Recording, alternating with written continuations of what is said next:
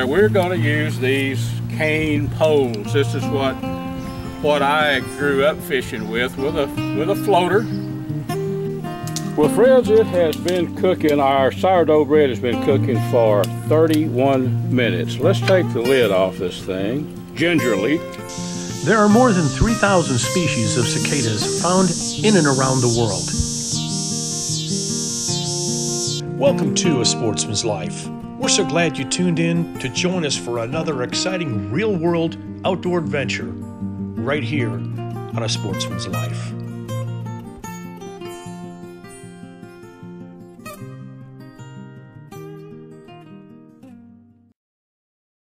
Well, friends, welcome to this week's A Sportsman's Life. I'm out here at Cedar Creek Lake with my good longtime buddy, Jason Barber.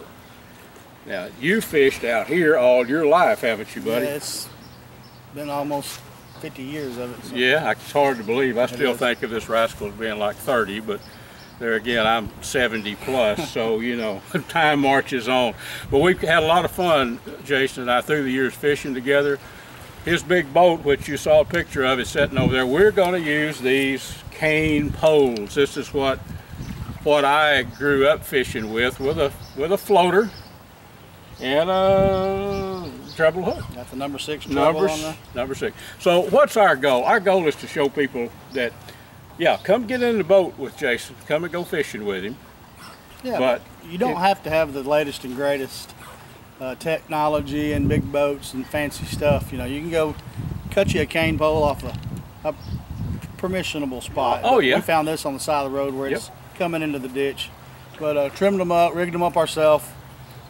Luke's got a couple different brands of punch bait here. I think there's probably 10, 20 brands of this stuff out there. Anything with a good cheese bait, a base, and that'll stay on your hook. This is Stick It by Magic Bait. It's a great bait. Uncle Joe's cheese bait. We're going to use both of them. They'll work, and any of them will work, but if you get one to stay on the hook, the longer the better, right? Yeah. That's it. And we're going to actually be fishing within about 50 yards of here. I never will forget doing a magazine article with you, and we were talking about catching, it was a blue catfish winter time. We pulled up, it was several miles from here on a wooded point and threw out and immediately hooked like I don't know, I've still got the picture, 50 or 60 pounds. It was a big one. Big fish. Well, let's put this punch bait in the water, see if we can get us a catfish or two. Jason, get yours, buddy. Hey, these little rascals, don't tell me they won't fry up nice. These are what I call skinners. Let's hold them over here. Now, these won't break any records, but you talk about pull the skins off of these folks, and you have something. My favorite eating. You can't beat it. You cannot beat them. I always like to break the barbs on these things because they will stick you. I use a little pair of pliers and just break the tips off. That was easy. Yeah, that took all of about 3 minutes, folks. You might can tell Jason and I are a little bit preoccupied right now. Always have some good pliers with you, though. And a rag. There, and a rag. So we've got a few in the bucket now. I think we're gonna get some more too, don't you? I hope so. Jason, what happened there, buddy? You dropped that thing to the bottom and I got... Whoa, now that's gonna be a little bit bigger. Yeah, very nice. As I always say, hold him up here. Now tell me that little channel cat won't eat. You betcha. About a pounder, a little better. Yeah. All right. I'll grab my rod and get back after them.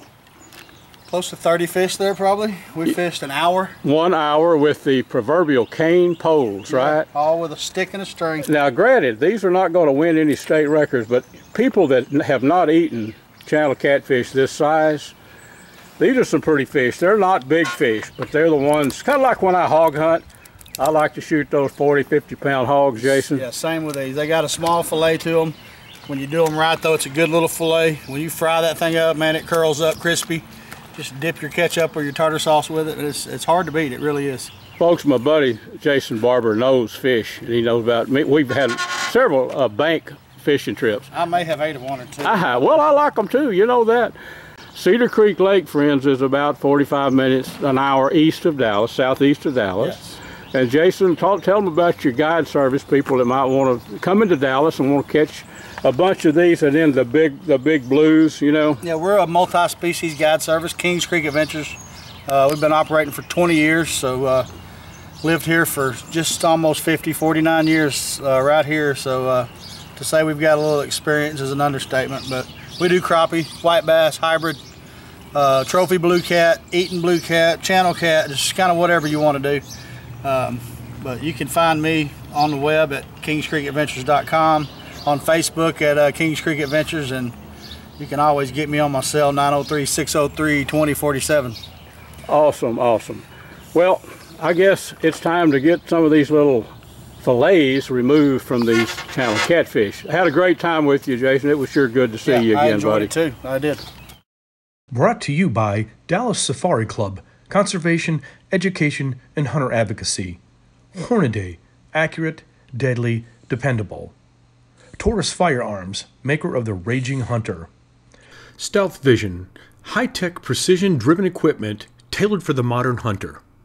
Well, friends, it is your old buddy Luke Clayton, and it's time for us to do a little Dutch kettle cooking here.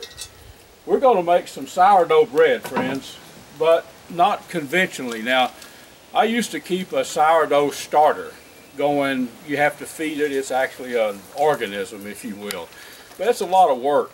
You can make really tasty sourdough bread in a matter of overnight. You need to, I use yeast, kick it off with some yeast. I'll show you how to do it in a bowl here.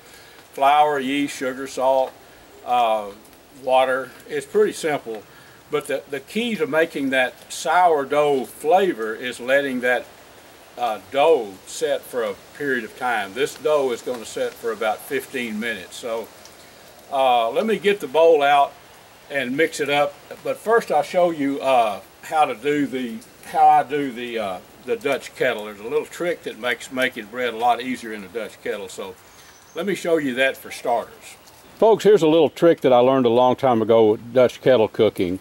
Rather than make the bread and put that dough right in the bottom of my old Dutch kettle, I put a heavy foil aluminum, actually it's an old aluminum pan that I bent down.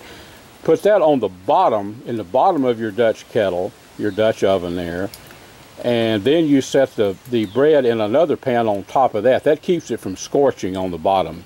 Handy trick. Friends, sourdough starter is really, really easy, and exact quantities are not really necessary in my opinion. We're going to make some Dutch kettle sourdough bread tomorrow, but I'm going to make this sourdough starter and let it go overnight. Now in this bowl I have about 4 cups, 3.5 cups of flour, 2 tablespoons of active yeast, and about 3/4 cup of sugar. Now I didn't measure any of this. You don't really have to. Bubbles are already starting. That yeast is already beginning to work. You can see that. But we're going to put a cloth over this and let it go overnight, 12-14 hours. Temperature is about 75 degrees out here where I'm at. And this will become sourdough starter. We're going to mix a little more flour with it tomorrow, get our Dutch kettle all heated up and ready, and we're going to cook it over the campfire. So I'm going to give you a look at this in about 3 or 4 hours when this yeast really starts working. You can do this yourself, and don't get tricked up thinking you've got to have exact quantities of everything. About 3 cups of flour, 4 cups is okay for the starter. 2 tablespoons of active yeast, dry yeast there, and some sugar, and it's gonna start working. Look at these little, this has been mixed for maybe 2 minutes. And friends, here's an idea of the consistency. You want this really thick, pretty stiff.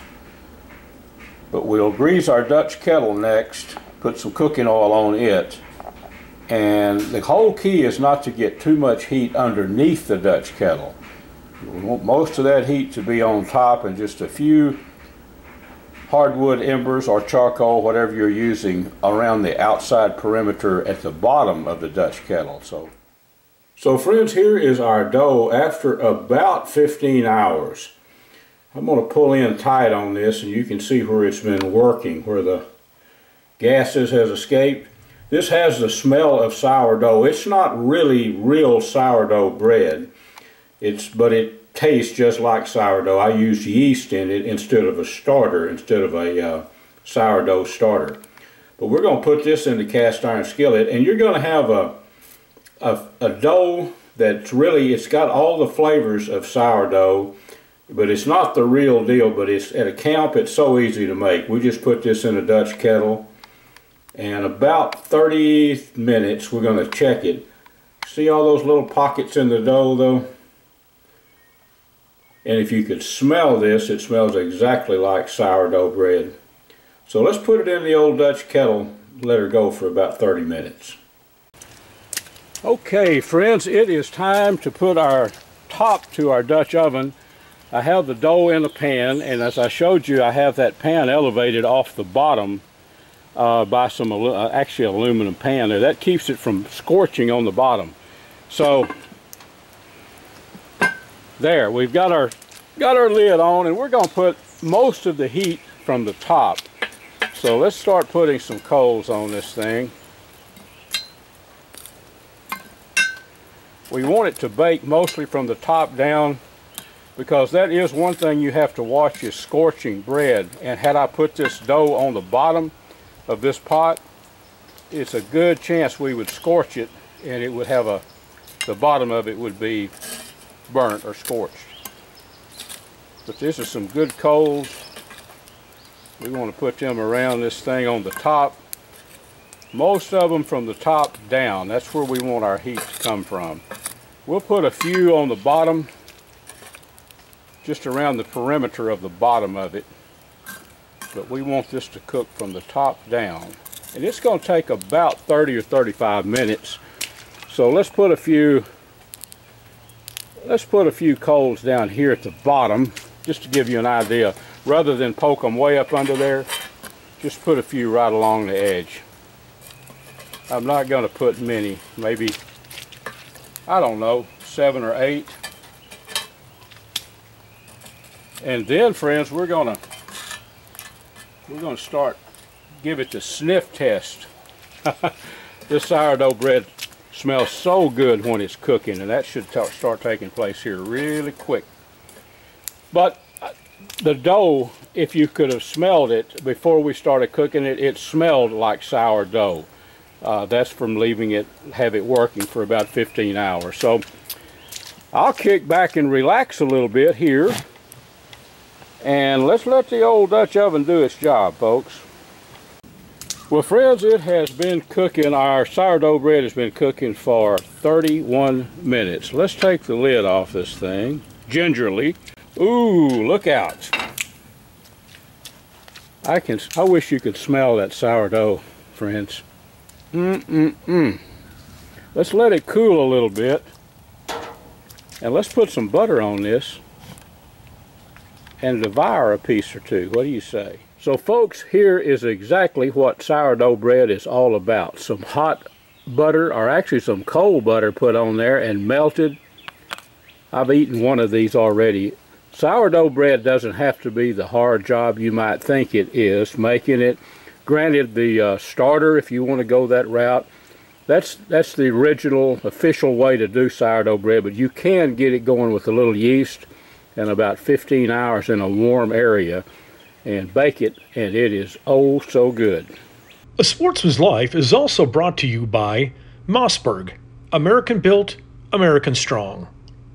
The YO Steakhouse, Catch and Release Apparel, AGM Global Vision, your go-to for thermal hunting scopes and spotters. Pyramid Air, your one-stop shop for everything air guns.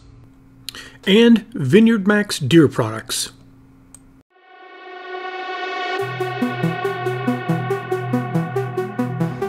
Hello sports fans, this is Bill Carey, the old man at Striper Express, with your fishing tip this week on A Sportsman's Life. You know what this is, don't you? This is a dip net. Did you notice it's made of rubber? This is the only way to go. When you're jig fishing, you only got one hook. But a lure has 2 trebles, and this is the only way they come out faster. You hang it up in a nylon net. We've all been there. During topwater action, everything's crazy. Now, how do you use it? You don't chase that fish. You tell that person, hold your rod up, hold your rod up. And then like a shovel, you just slice that water up and over. That's how you do it. Down, right in front of the fish, head first. Always head first. It'll jump out of the net. Like a shovel, just slice that water and bring that fish up. There is your tip this week. Rubber nets, like a shovel, slice that water, head first. So, there's your fishing tip this week on A Sportsman's Life. Go catch a fish.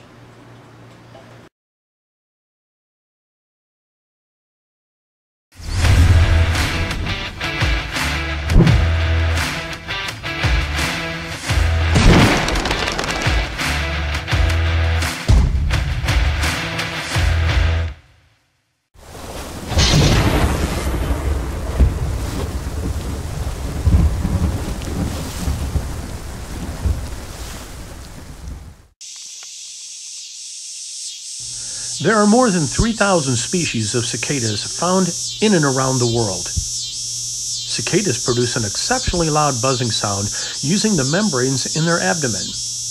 They typically live in trees, feeding on watery tree sap, and will lay their eggs in a split in the tree bark. Most cicadas are active during the day as adults, with little activity after dusk. Cicadas here in my home state of Texas, or annual cicadas, are species that emerge annually. The cicada's life cycle can vary from 1 to 9 years as an underground nymph. Once they have emerged above ground, both the male and the female cicada will die within a few weeks. Male cicadas will send their courtship calls from the many variety of trees found in and around the area. After mating, the female will deposit her eggs in a split in the tree. Cicadas will consume some plant liquids for nutrition, but will eat very little as they have a lifespan of less than 2 months. When the eggs hatch, the newly hatched nymphs drop to the ground and burrow. Cicadas live underground as nymphs for most of their lives, at depths of almost 8 feet. Nymphs have strong front legs for digging and will construct a tunnel to surface when they are ready to emerge. Once they emerge, the nymphs will molt or shed their skin, as you see here on my shirt. The abandoned exoskeleton remains clean to my shirt the following morning. Folks, this segment was brought to us by Gearhead Archery, Smoke Intex Electric Smokers, Snaplock Hunting Blinds, YO Ranch Headquarters, Ultramatic Feeders, and Catfish Pro. Tune in next week for some more real-world outdoor adventures right here on A Sportsman's Life.